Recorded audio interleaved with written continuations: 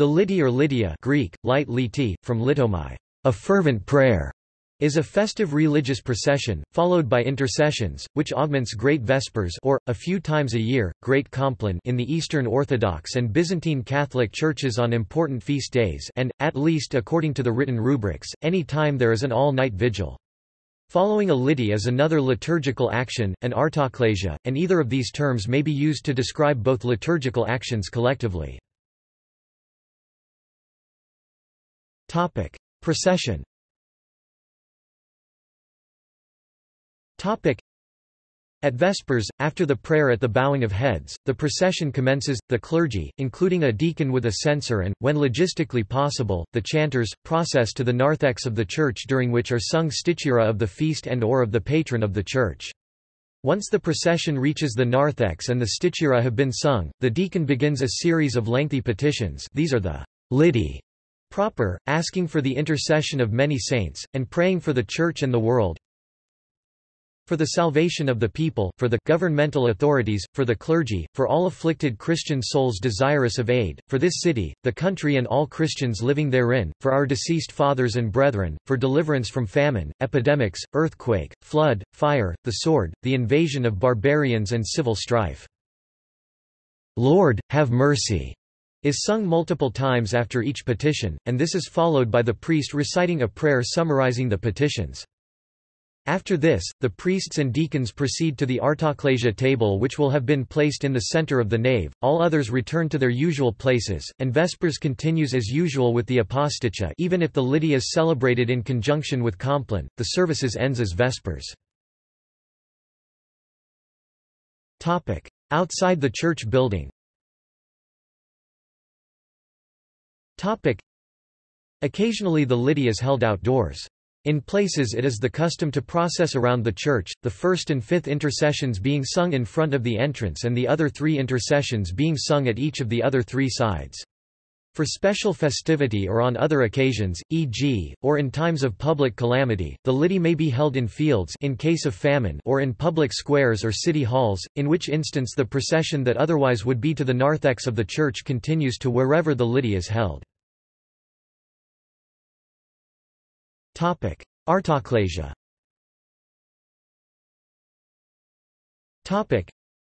After the Lity, the priests and deacons go to the middle of the church to a table prepared beforehand with 5 loaves of leavened bread, the artoklesia loaves, bottles of wine and olive oil and, in the Russian tradition, also a dish containing wheat kernels.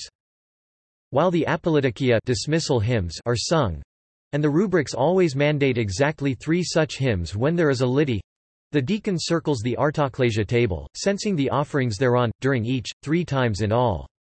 Thereafter the priest uncovers his head and takes up one of the 5 loaves in his right hand, while he says the prayer, O Lord Jesus Christ our God, who didst bless the 5 loaves and didst therewith feed the 5,000, do thou, the same Lord, bless these loaves, wheat, wine and oil, and multiply them in this holy habitation, and in all the world, and sanctify all the faithful who shall partake of them.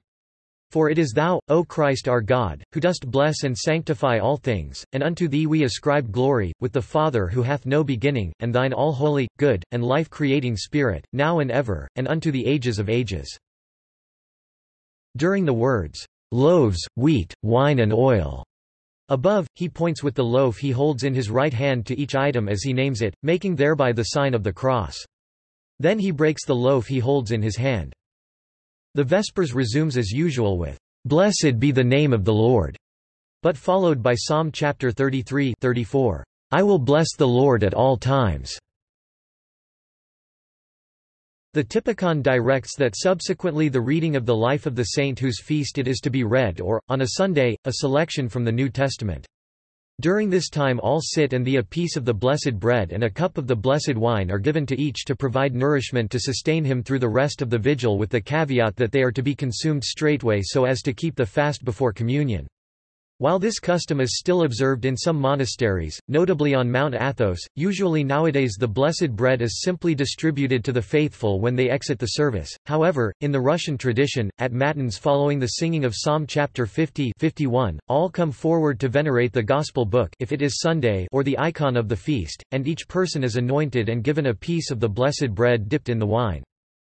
By sundry local customs, the wheat may be ground into flour, often for making prosphora, or may be reserved until the time of sowing. Paschal Vigil. A modified artoclasia without any Lity follows Vespers on Holy Saturday. Since the rubrics for fasting prescribe oil that day, only bread and wine are blessed, and these are distributed to each together with 6 dates or figs.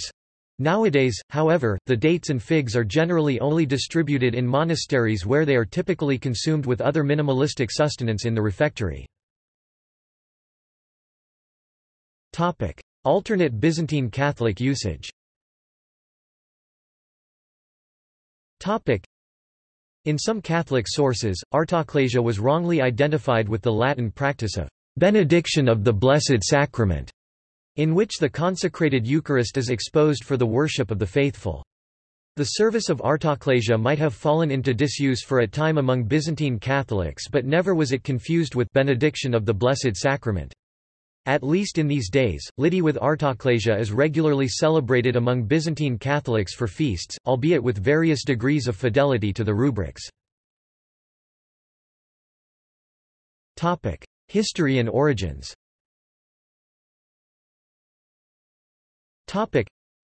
The Lity takes place in the narthex so that the catechumens and penitents, who in ancient times were not allowed to enter the nave, could participate in the joy and blessings of the feast, and the faithful would follow the clergy into the narthex to show their humility and brotherly love towards the catechumens and penitents. 2 possible explanations have been suggested for the origins of this procession. The 4th-century pilgrim Egeria states that after Vespers at the tomb of Christ a procession would go to the site of Calvary where further prayers were said, after which the congregation were dismissed. At the monastery of Mar Sabas in the Judean wilderness at the end of Vespers the monks would go to the tomb of Saint Sabas where the Lity prayers would be said. In fact, the latter tradition may have been a monastic adaptation of the Jerusalem practice, and since the liturgical traditions of the monastic community of Mar Sabas became of central importance in the development of the Byzantine liturgical traditions, especially after the 13th century, the Lity would have spread to the rest of the Byzantine world from there. One should also note that the processions at the end of Vespers are also found in the Ambrosian Rite and formerly during the Easter Octor in the Norbertine Rite. Notes.